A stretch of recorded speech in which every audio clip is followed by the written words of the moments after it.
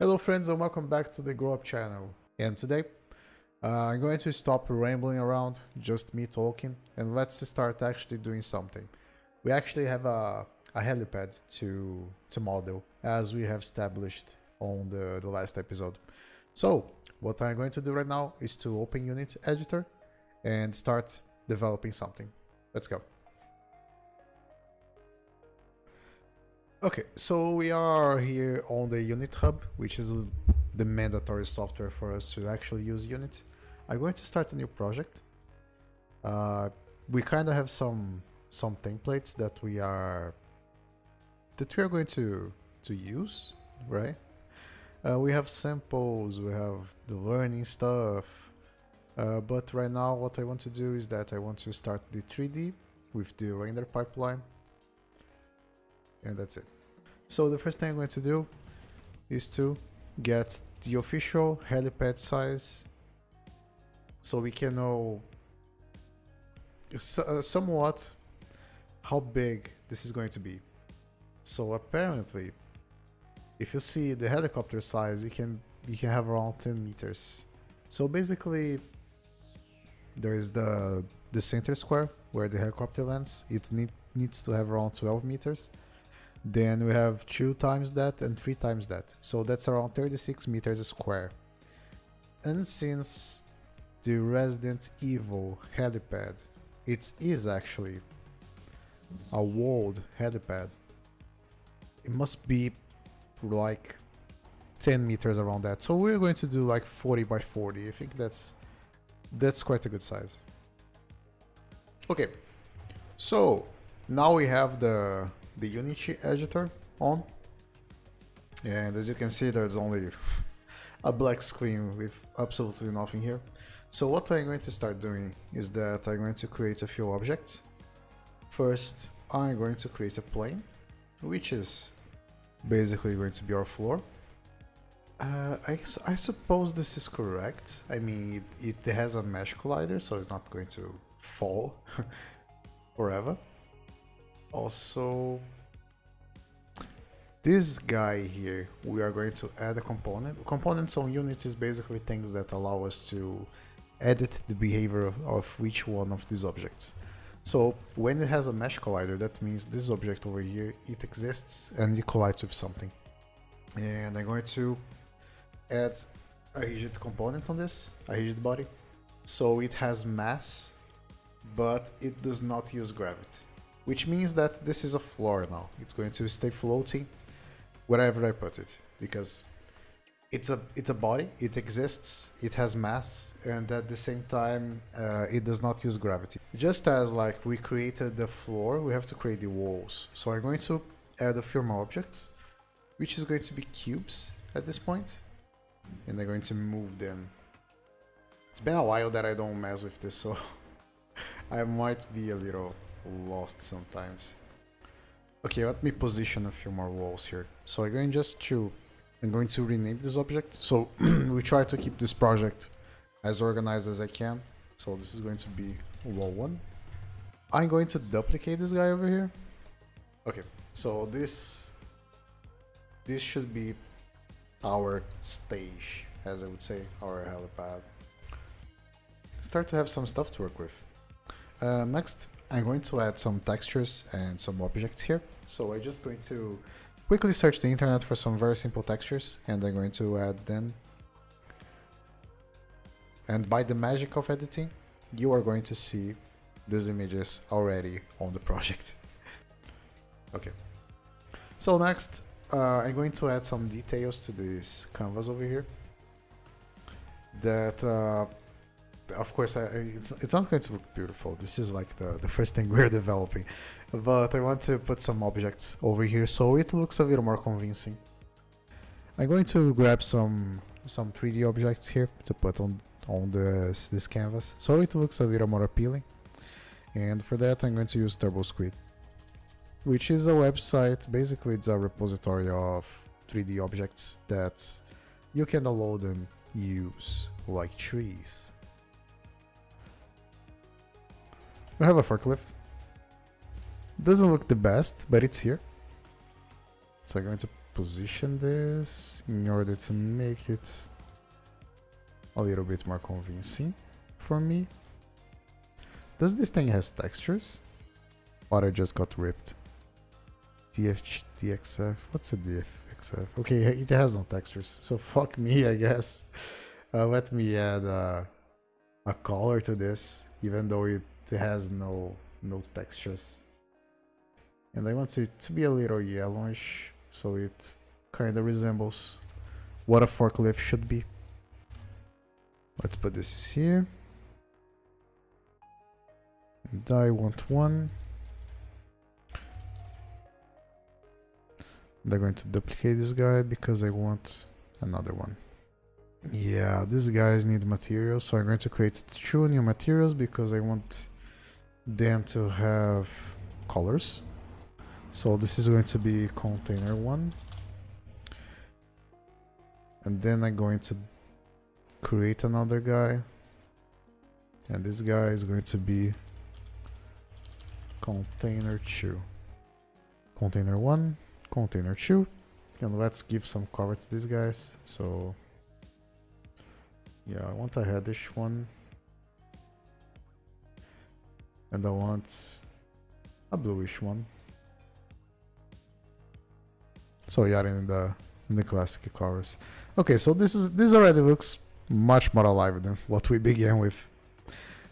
Also, as like background objects, I want to get tree. And they're going to put the tree on this. What the hell? Why is this tree has so many objects? Doesn't need a camera, doesn't need that.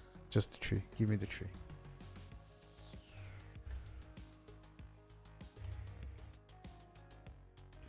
Okay, so the existence of this tree over here is basically that it's going to be able to be seen from the helipad, even though it actually does not it's not part of this scene, but it's there to give life to this scene. So that's how this thing works. Just going to duplicate this guy a little bit because we need some copies of it. This looks much alive. Now that we have our eScene set up for our initial testing, I'm going to search for some templates to the player object, which is basically going to be the player character itself. So as we have discussed, we want the over-the-shoulder thing. So yeah, let's go to the asset store and see if we can find some templates to start this with. Yeah, okay, this one looks okay for a start. And the thing is, I want to grab something that's simple and I want to modify it to my needs, which is what I believe. As I said on the last video, we don't need to actually recreate everything from the scratch. The only thing I want to do is get stuff that exists and use it on a healthy way. Okay, so now we have the second project open. I'm going to load the example we seen that it exists in here. As you can see, pretty much looks what we are doing. So let's see how this thing works, if it fits our purpose or not. It's a little far away.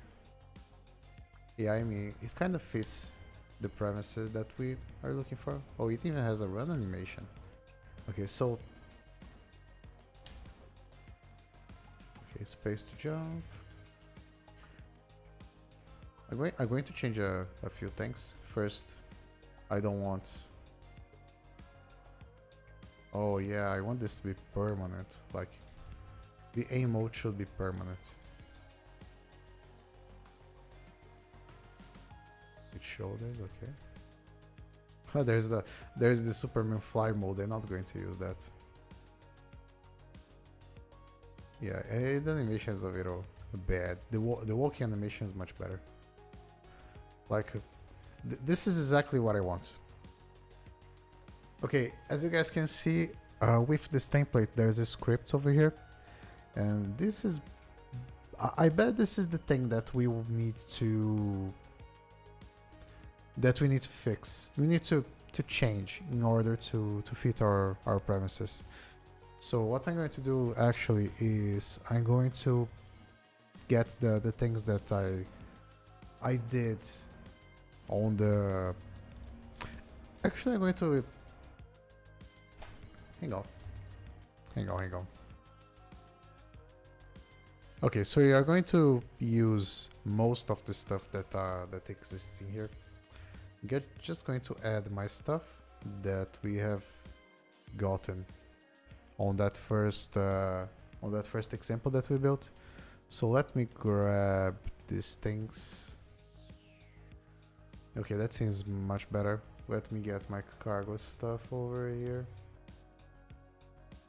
I'm going to do the same thing that I did on the other thing, on the other example. Just going to put 2 of them over here. So this is one, duplicate this guy, get him up. They should be aligned on the corner. Now get the trees. Take the objects that we don't need from the tree. Yeah, okay. Visually it looks okay. Yeah, visually it looks okay. What is my forklift? Don't get me rid of my forklift, man. I like my forklift. Oh, it has texture, by the way, so we're using it. Comparison to a human. Okay, much better. Yeah, it looks like a real life forklift. Put it here. Forget the elevator for now, I don't care. I just want the wall textures back, so I'm going to get them. Now it looks okay. I just missing the... missing this. I want to get the materials here again, so let me create the container 1 and create a new material, the container 2.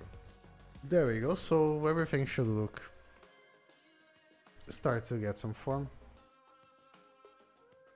Yeah, okay. These things look alright for now. Yeah, okay. So I'm going to finish off here today.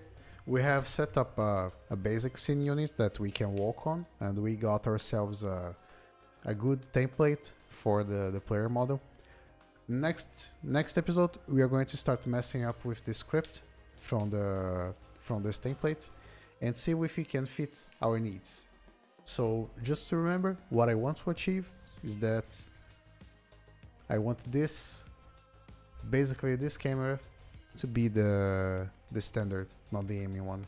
A little bit further away, but yeah, this one looks really good for me, and yeah. Alright, so that's it for the third episode. Things are starting to take form now. We are starting to see how the game will actually look like and play like and feel like. And yeah, sure, it's based on a template, but we're going to change this template for our need. And I'm a good programmer, so I'm really hoping I will get my head around it pretty fast. So hope you guys have enjoyed. If you did, please like, subscribe, give me a comment. It always helps. And thank you so much. See you guys next time. Bye bye.